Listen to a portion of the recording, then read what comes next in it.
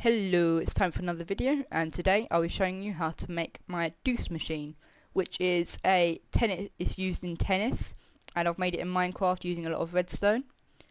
So without further ado, let's see how it works. So at the moment the two players are in Deuce. So if you don't know tennis, then this probably hasn't got anything to do with you, but if anyone wants to make a tennis game or wants to make theirs better, then they can add this into their map, which I'll show you how to make in a way. So Deuce, it's in Deuce. This signifies that this match has come to a deuce. So let's say player 1 scores a point, then they get the advantage, and then the Deuce light goes off, and then let's say player 2 scores a point. Then instead of player 2 getting the advantage, it goes back to Deuce. So this time, let's say player 1 scores, they get the advantage, and then they get another point. Then you can see that player 1 has got the match point, and then it goes back to Deuce. And then you can just use that, hook it up to a counter on both sides, and just make a proper tennis game. So the way this works is in different functions. There's different sections and mechanisms in this whole machine.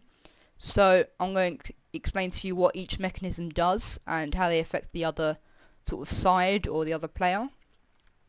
So the first one is the input, which is the monostable circuit. So you can see that here. So the button is on the other side of this block, and there's a redstone on top, and that enables this monostable circuit. So this sends out a pulse to this piston, which goes into the sticky piston mechanism, which is the memory in a way. So this sticky piston sends out the block, allowing power to get to this redstone dot, because the block is secure there and it won't be pulled back because the sticky piston doesn't have enough time to. So after this redstone dot is powered, then it will go into the incomplete, or what I call the incomplete XOR gate, which is, instead of having one output from two inputs, it's having two outputs from two inputs. So I'm just going to show you how that works. So as you can see, these torches here are the output. So as you can see, they're both off at the moment. So let's say player 1 scores a point. Then you can see that player 1's torch is lit up, but player 2 still is powered off, is unpowered. And then if player 2 gets the point, then both the torches have been reset and been turned off again. So this is the main core processor, in a way, to this whole machine, is the core of it. So you could make a simple more or less Deuce machine out of it, but I sort of extended it and added more functions to it. So when both of these redstone dots are powered, then they will turn off these torches, which will turn off this redstone, turning on these torches which are on both sides, and enable these pistons again, which will pull back the block. So it's kind of like a reset. And it will also turn off these torches here by going underground. So the redstone there will go underneath, going into both sides, into this block, turning this torch off, which will allow the piston to be pulled back, and that will reset the whole thing. So that's the first added function. The next one is for the light, and that's pretty simple. That just gets the power from here and just goes straight down into the advantage point. Then what's next? So we've done the second memory, so the monostable circuit lock. That just locks the monostable circuit using these torches. So if player 1 gets the advantage, you can see that this torch has been turned on. So if I was to press it again, then this monostable circuit would stay like that. But then I've added something else on top of that. I've just added the match point, so you can see that stays on. It doesn't turn off, which would be, it would turn off if you were just using the main incomplete XOR gate, and I'll show you how to make that afterwards. So, or maybe in another video. And then the next thing is the so we've done the orange output, which is the advantage output. Now the next output is a little bit more confusing, and that's the match point AND gate output. If I can fly. And that happens when this monostable circuit has been locked. So when this torch turns off, so when you next press the button and this torch turns off, this torch will still remain off because player 1 still hasn't got a point from here yet. So, but when this torch is unpowered, so this redstone is unpowered and this torch is powered, meaning this torch is unpowered and so forth.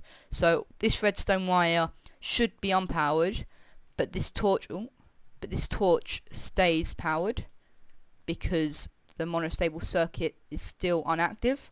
So whenever you next press the button, this torch will turn off, and then because there's no input, there's no signal in this, there's no power in this redstone, then this torch will turn on, and that will enable the match point indicator. And then the one of the last things, the output, which is the deuce, that just happens when so that will just stay on whenever neither of those lights have got a point. So if this if this player 1 has got the advantage, so this redstone wire will be lit up, this torch will be turned off, this torch will be turned on, and that will turn off this light, which will turn off that torch, which will turn off this light. Simple as that. And then the last thing, which is the blue wall, and that is another reset, and that's the end game automatic reset. So at first I made it so you had to manually reset it after the game, but I've added this function, so whenever either of these torches, so whenever either of these match point has occurred, so I've explained to you that when both these inputs have been turned off, then this output will turn on, so an AND gate. So when either of these have been powered, so when either of these have got a match, when either team player A or player B have got a match point, then it will activate this wire, this repeater, which will go into a redstone wire, which will also power both of these monostable circuits, just like this button does, and that is just an automatic reset. So I'm just going to quickly show you how to build the incomplete XOR gate, because that's the main processor in the entire mechanism, and it's sort of a twist on a main logic gate, so it's probably a new innovation in a way for scoring, like in PvP matches or mini games and stuff. So let me show you how to make that. So to make the incomplete XOR gate, or XOR gate, which is used to make the core processor in the Deuce machine, you'll need to place block there, block there, block there, block on the other side. It's more symmetrical, so whatever you do on one side, you do on the other. So block there, like that. Place them there, there, there, and finally there, like that. So you've got a really weird sort of like staircase. You want to place 2 levers, like so, on both those blocks. Redstone on either side of them. Redstone there, and redstone there. On the front, you want to put a torch there and there. And on the back, you want to place a torch there, there, there, there. And then on either side of this block, like that. And then you can have your output coming out from here, like that. But just for the moment, I'll be placing it there, like so. So this is the core processor in the Deuce machine. So let me demonstrate to you by using levers. So player A has got the point or the advantage. Player B scores. That's it, both gone.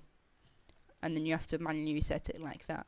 But that's just the main processor in the entire thing.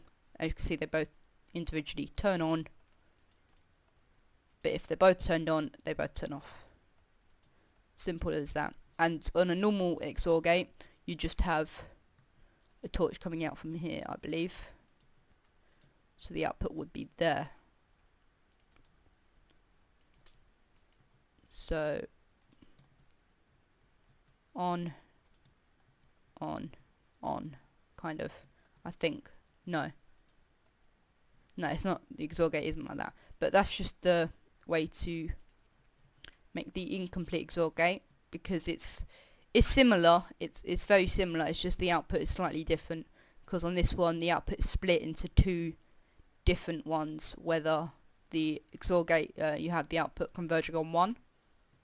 So yeah, so that's the very simple incomplete XOR gate, which can help you make an entire Deuce machine, so tennis in Minecraft. So if any of you want to make tennis in Minecraft, then be sure to consider this, because it is, I did spend a lot of time on it, and I'm probably not going to make a tennis machine in the future because Sethbling has already made one. So I'll link his video in the description, so you can check out what what the inspiration was like, because I saw it, didn't really like the way it was, how it was scored, and decided to build a better Deuce machine, and it all kind of exploded when I kind of found out about the incomplete XOR gate, which is my own invention. So yeah, I hope you've enjoyed this video. Please leave a rate, comment and subscribe, and also comment on whether you think on what you want me to build, kind of, if you need me to build anything, because at the moment I don't really have anything to do, running out of ideas. I want to improve my channel. Let me know what you, the viewers, think, and I'll get right to it. So thanks for watching, and I'll see you next time.